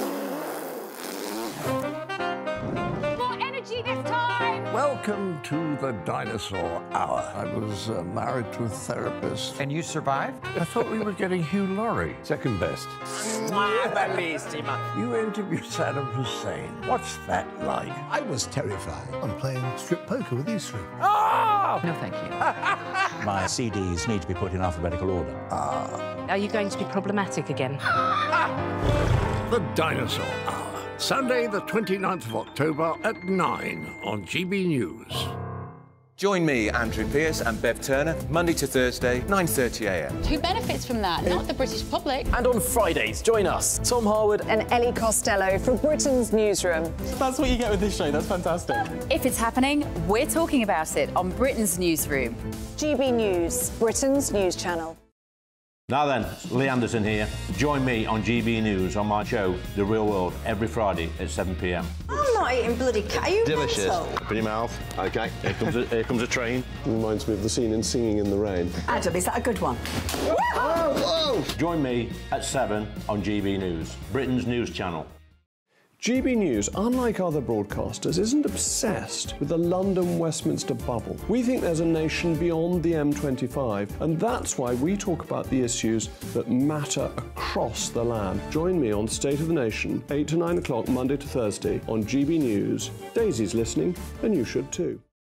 Join me, Patrick Christie's, Monday to Friday, 3 till 6. We tackle the day's news agenda like you've never seen before. It's high tempo, high octane, the most controversial topics, and the best guests. You will not be able to take your eyes and ears off it. I'm not afraid to ask the questions that you really want answered. 3 till 6 p.m, Monday to Friday on GB News, the People's Channel, Britain's news channel. Join us every night on GB News at 11 p.m. for Headliners, which is 3 top comedians going through the next day's news stories, which is exactly what you need, because when the establishment has gone crazy, you need some craziness to make sense of it. So join us 11 p.m. every night on GB News, the People's Channel, Britain's news channel. What you get for breakfast is something that, if we do our jobs right, you will wake up to news that you didn't know the night before. It's a conversation. It's not just me and Eamon. We want to get to know you, and we want you to get to know us. From 6, it's Breakfast with Eamon and Isabel. Monday to Thursdays on GB News, Britain's news channel. I'm Andrew Doyle. Join me at 7 o'clock every Sunday night for Free Speech Nation, the show where I tackle the week's biggest stories in politics and current affairs with the help of my 2 comedian panellists and a variety of special guests. Free Speech Nation, Sunday nights from 7 on GB News, the People's Channel, Britain's news channel.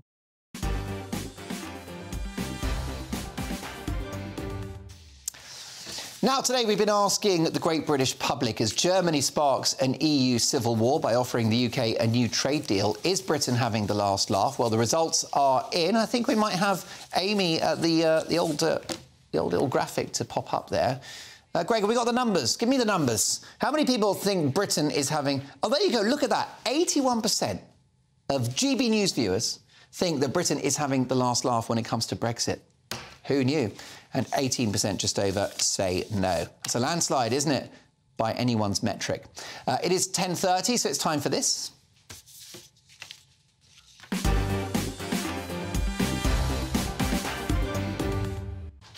OK, let's go to The Guardian newspaper. US in last-ditch effort to reduce the impact of Israeli assault on Gaza.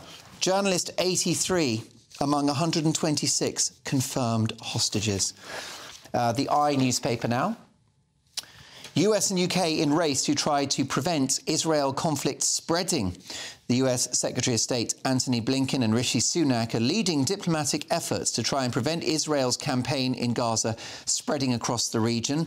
The PM met Jordan's King Abdullah at Downing Street to discuss the crisis and will hold further talks with regional leaders in the next 48 hours. The US has warned Iran over any potential escalation of the conflict as Blinken visits Egypt on the latest stop of a whirlwind tour of Arab countries. Humanitarian crisis in Gaza is worsening, say the I newspaper, with Israel warning it's set to launch a major offensive by land, sea and air in response to the Hamas attacks. Metro now. Madonna is back. How dare I besmirch her name in my take at 10. Her career is on fire. In fact, she's getting 5-star reviews, so well done to Madge. Queen of Pop gets into the groove as she kicks off her world tour. Israel kills mastermind of massacre. Hamas terror chief dies in retaliation air bombardment. Blitz on Gaza goes on as Israel prepares for a land invasion. Financial Times, US warns Iran not to escalate Gaza war into broader Middle East conflict. Good luck with that. The Times newspaper, England power through and set up a semi-final against South Africa. Pop-up cells in jail yards to tackle overcrowding. Pop-up prison cells deporting foreign criminals and making low-level offenders remove graffiti will be the centre of a plan to overhaul sentencing and ease prison overcrowding, a topic I discussed with Anne Widdecombe just a few minutes ago. 1 million try to flee as invasion of Gaza looms is the other story in The Times. Daily Express now. Home Secretary vows police will pursue anyone mocking the murder of Jews. Suella's stark warning to those who glorify terrorism. The Home Secretary pledged the police are coming for you if you glorify terror on Britain's streets. Also, immigration to stay high for the rest of the decade. Daily Mirror. Madge, the magic and mayhem on tour. OK, let's have a look at the Independent story. I'll get you the graphic for that Mirror story in just a moment. How about this from the Independent? Israeli tanks mass on border ahead of imminent invasion. Military to attack by land, sea and air as evacuation deadline expires. UN aid agency warns that Gaza is being pushed into an abyss. Israeli Defence Forces confirm 126 hostages are being held by Hamas. I'll bring you the Mirror shortly when we have it, but let's get reaction now from my fantastic pundits. I'm delighted to welcome back to Mark Dolan tonight, presenter and author Tonya Buxton, a very old friend of mine, former advisor to Boris Johnson, Lord Coolvere Ranger, and GB News' very own senior political commentator, Nigel Nelson. Delighted to say that Greg and Amy now have the Mirror for us, so let's fire it up if we can. Want to bring you all the front pages as and when we have them. There you go. OK, sorry, folks, we're having a few technical issues, but we will get you the Mirror very shortly because it's always worth a read, and it's Israel, unsurprisingly.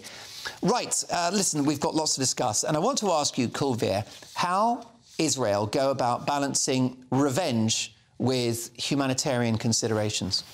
How do you square that circle? It's a very difficult challenge for Israel. You can sense, obviously, the emotion here and the need for them to do something for their people. But I think the word that we're looking for, or the rest of the international community is looking for, is de-escalation. How do we get back from this brink? Now, the challenge is that there are hostages involved. That's probably the first priority for Israel, the government. How do they get their people back? The second is obviously taking out Hamas. They need to do something about Hamas. But the question is about the civilian impact that there will be when if this happens. And I think we've seen this every hour, every minute, every day that goes by, that you don't get the full-scale invasion. I think the international community is working with Israel to see what else can be done. Obviously, I say in that order, though, hostages, Hamas, destruction as much as possible, and then protecting civilian life. But Nigel, who is anyone to tell Israel not to defend themselves and to retaliate after an appalling attack? Well, I mean, everyone has said that Israel has a right to defend themselves. What I think all the front pages are reflecting, and what America, Britain and the West is doing, is trying to keep the conflict contained as much as possible. Now, obviously, one of the ways of doing that is to try and get Israel back from the brink. That Hamas may have slaughtered innocent Israelis, but it won't help hugely to massacre innocent Palestinians either. So the key for the West is keep Iran out. Israel's greatest fear has always been Iran. I mean, they live in a country which is like being on a housing estate where everyone wants to throw a brick through your window. They're surrounded by enemies. Basically, or perhaps Upper Islington, yeah. Could be. But Iran is their biggest fear. And there's always, when you go to Israel, there's this sense of impending catastrophe hanging over the country. Yeah, for sure. But look, the bottom line is that won't wash with ordinary Israeli people, will it? The idea of a de-escalation. They want to see the end of Hamas. They absolutely do want to see the end of Hamas. My concern is that these corridors for the people to get out are not efficient enough, and there's not been enough help to get innocent Palestinian families, children out. That's what really worries me. I can't see how the Israelis won't bomb the hell out of the place, and they'll be killing so many innocent people if we can't get these Palestinians out. And Hamas is blocking them from going out. Of course. And that's the worst of it, that these people they're just being held ransom. I think just to add, though, Mark, so it's not just, you know, the Palestinian civilians. The cost of Israeli lives of going into Gaza will be immense as well.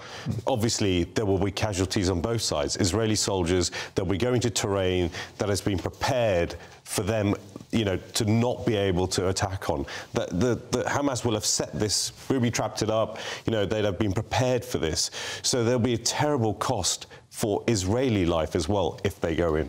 Well, so you know, there's a lot to be lost on both sides. But I just wonder, Kulveer, whether the Israelis and the Israeli military and you know, the people, the politicians, they see this as an existential moment for their country, and therefore they will die. I think that's right. And we've got to understand that. We who, you know, sit back slightly dispassionately, obviously seeing the terror that's being inflicted on Israel, it's easy for us to say, well, let's calm down here. Obviously, the Israelis need and have to have some kind of closure or some kind of action to deal with the impact, the terrorism that they have faced. Yeah, that's the thing. It was horrific. But what is the further impact going to be? You know, we talked about what is the next state that they will enter into, and I think that where we have a little bit of time passing with each day, I think that's the conversations that are probably going on with Israel. Say, okay, where do we go after the next act? After this next moment. In a developing story, I can tell you that we're hearing NBC, the US news network, are saying that the Rafah border will open at 9 a.m. tomorrow to allow civilians through.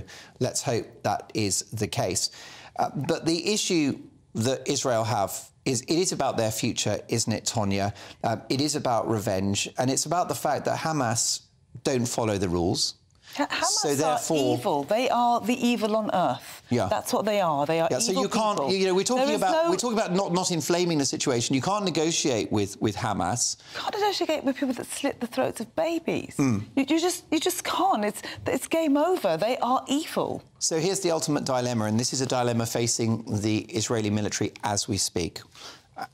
Let's imagine you have, and you do have, Hamas cells, terror cells, headquartered in the basement of hospitals. Do you bomb that hospital? See, that's the choice that I just couldn't make, because my heart is bleeding for the innocent Palestinians. The Israeli general that I spoke to in the studio, he said, he just gave me a bit of a politician's answer, but he said, obviously, you do what you can to vacate that hospital, but in the end, Hamas must be eliminated. I think the challenge is, I think none of us are military experts on this, but I'd say don't do what your enemy is trying to get you to do.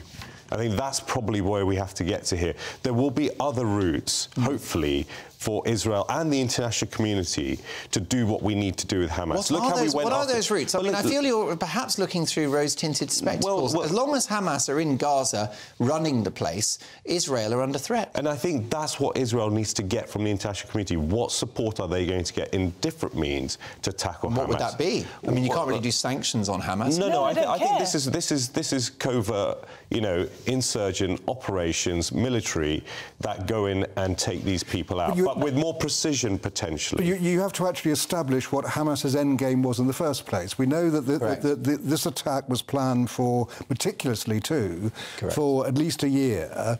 Hamas knew that the result of that would be an invasion of Gaza. So the question really is, what does Hamas think they're doing? And that's what my point about Iran. Iran seems to be the wild card here and the biggest danger.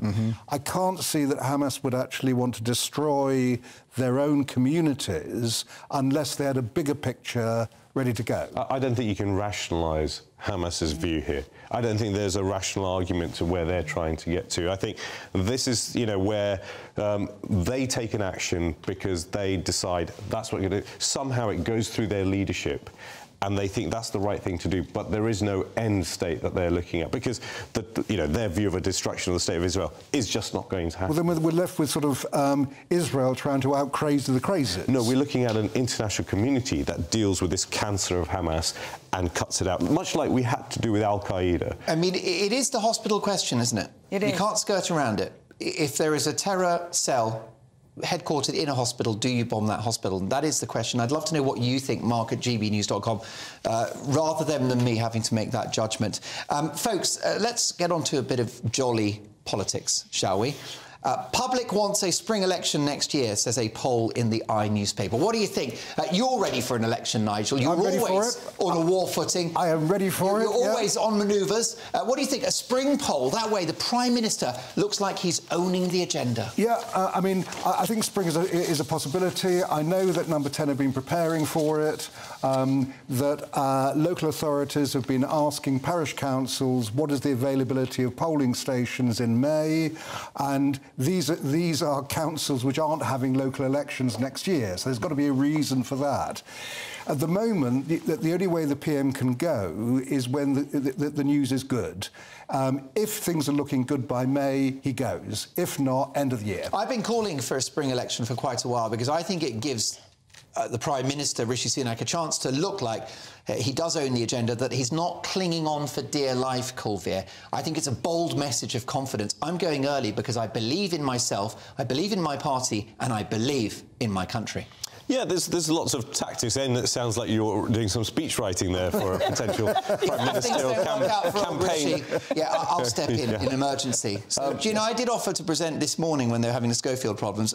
I don't mind running the country for a couple of months. Okay. I'll clear it with the bosses here. Yeah. And do you know what? I'll be led by emails from my viewers. You're well trained. You're well trained and prepared. No, but I think that the messaging of a spring election would be positive for Sunak. I'm with Nigel. Look, it depends how Rishi's policies, the Prime Minister's policies, are looking.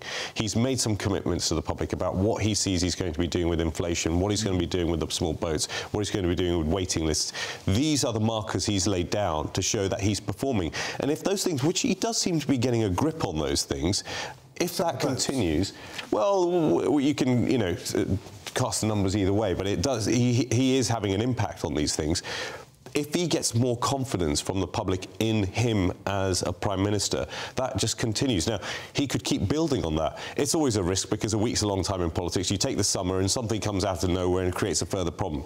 So I think there is an opportunity in the spring, absolutely, but the smart money is still on autumn, because that'll give him a longer period to hopefully get the economy where he wants it to be, and it always really is, when it comes down to it, about the economy stupid. And Rishi made it quite clear at Tory conference he was leaving the party behind. It has suddenly become a cult of Rishi. We became I in his speech, and it was all about me, me, me. And the idea is vote for him.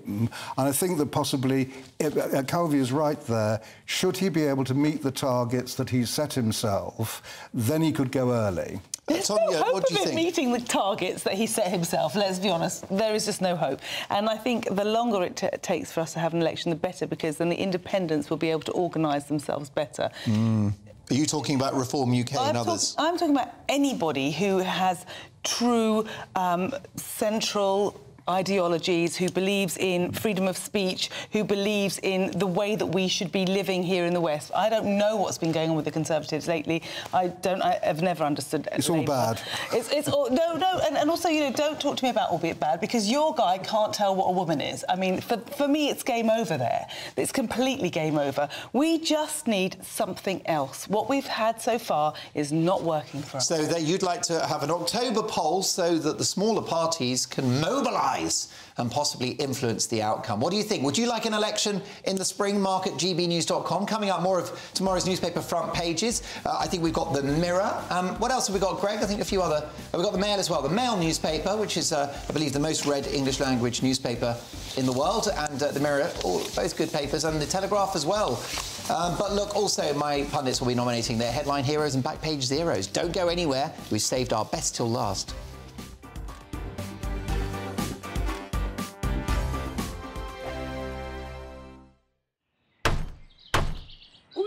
We're here for the show. More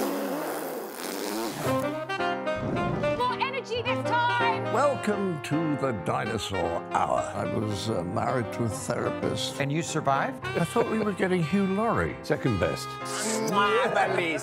You interviewed Saddam Hussein. What's that like? I was terrified. I'm playing strip poker with these three. Oh! No, thank you. My CDs need to be put in alphabetical order. Are you going to be problematic again? The Dinosaur Hour. Sunday, the 29th of October at 9 on GB News. What you get for breakfast is something that, if we do our jobs right, you will wake up to news that you didn't know the night before. It's a conversation. It's not just me and Eamon. We want to get to know you, and we want you to get to know us. From 6, it's Breakfast with Eamon and Isabel. Monday to Thursdays on GB News. Britain's news channel. People in Britain, they love free speech, but they also love fair play. I don't care if I'm speaking somebody from a trade union, from the Labour Party, somebody from the SNP. And I think the viewers like to see that actually we can challenge one another, but in a positive way. We think we ask the questions that people want to ask, and often we ask the questions that we wanted to ask in Parliament but never got the chance to ask. So join us every Saturday, 10 a.m. till noon on GB News, Britain's news channel. Nightmare commute. Kick it up a gear with me, Patrick Christie's, at drive time, 3 till 6 p.m, Monday to Friday on GB News Radio. You can listen online and on DAB+, on the smart speaker app and on the GB News app. And if you've got an Alexa, all you have to say is, Alexa, play GB News. We're also on TuneIn and the Radio Player apps. From the school run to rush hour, get revved up with me, Patrick Christie's, on GB News and GB News Radio. Westminster is going around in ever-decreasing circles, followed by the media. Britain is broken. How on earth did we get into this mess? But more importantly, how do we get out of it?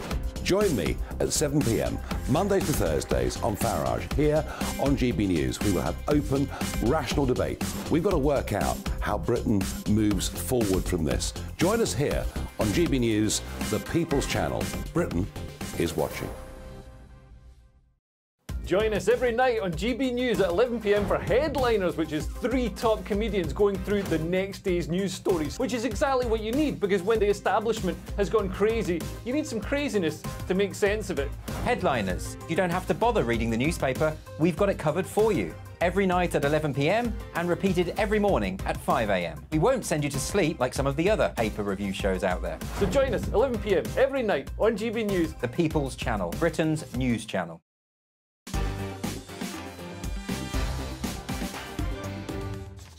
OK, headline heroes and back page zeros coming up. But first, let's have a look at more front pages. Here's the Mirror. And they lead with fears of an all-out war. Israel is facing a fight on 3 fronts. UN plea to end the hell of innocent people. Also, Magic and Mayhem on tour. Madonna there in her world tour, getting 5-star reviews. Fair play.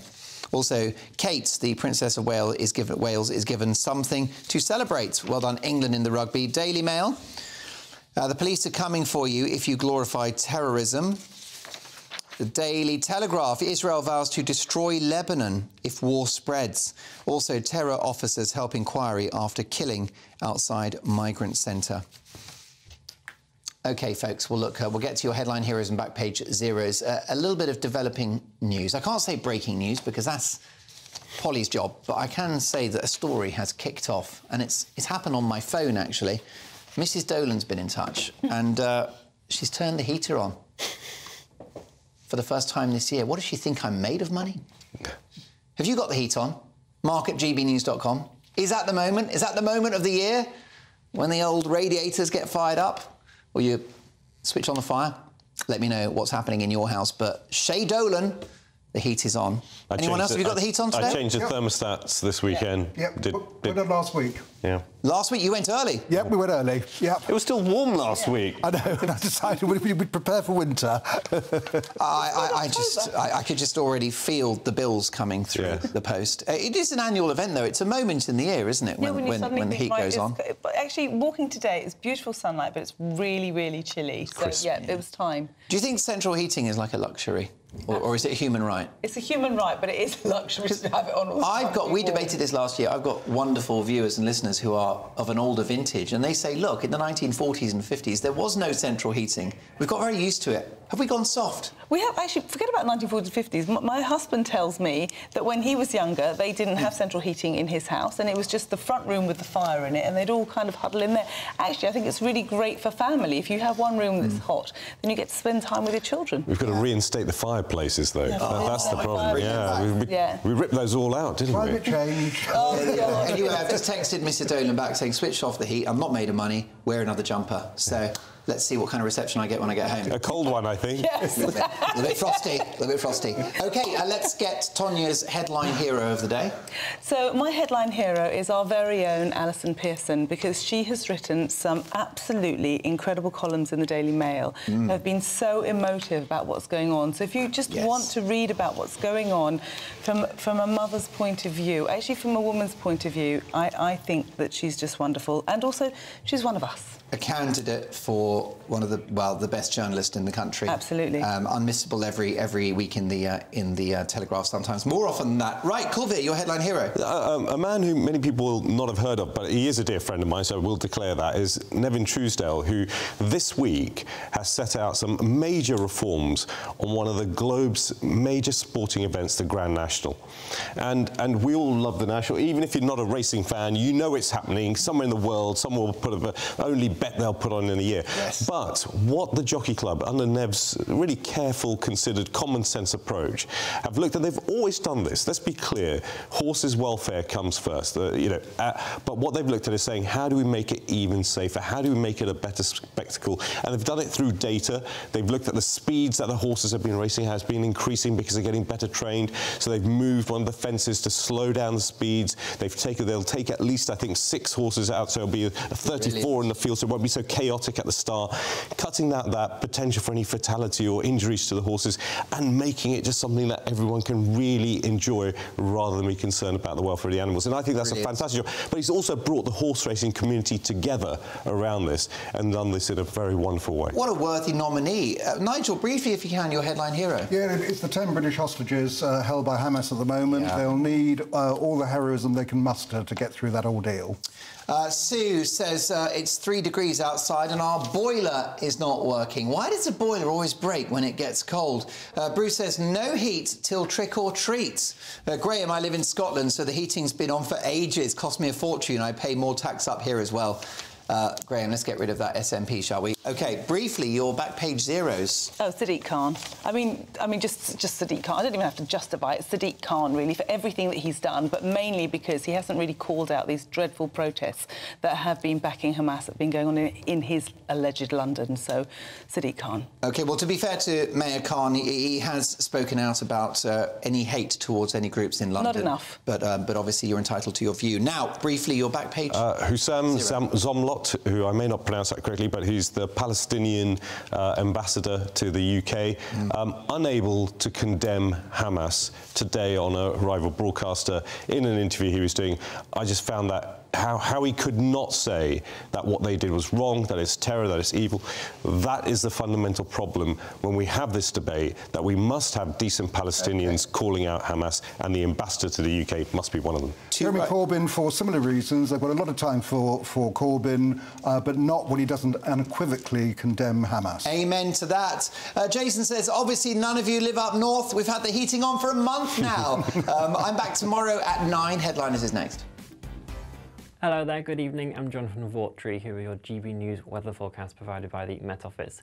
If you enjoyed the fine conditions we've had around this weekend, we will be holding on to that into the start of the new week as well. A lot of nice conditions to end this evening with as well. A few scattered showers for some coastal districts in the north, but most of us will be staying dry. Some isolated mist and fog patches are possible overnight, and temperatures will be tumbling down a bit. Mid to low single figures in our towns and cities. Rural spots can expect a touch of frost, particularly for central southern Scotland down into northern England. So quite a chilly start to Monday morning. There will also be a touch more cloud around on Monday compared to the weekend, so I can't promise the wall-to-wall sunshine that some of us had throughout Saturday and Sunday. But some brightness still poking through, hazy sunshine in there. Showers feeding into the far southeast of England, a few dotted across northern Scotland as well.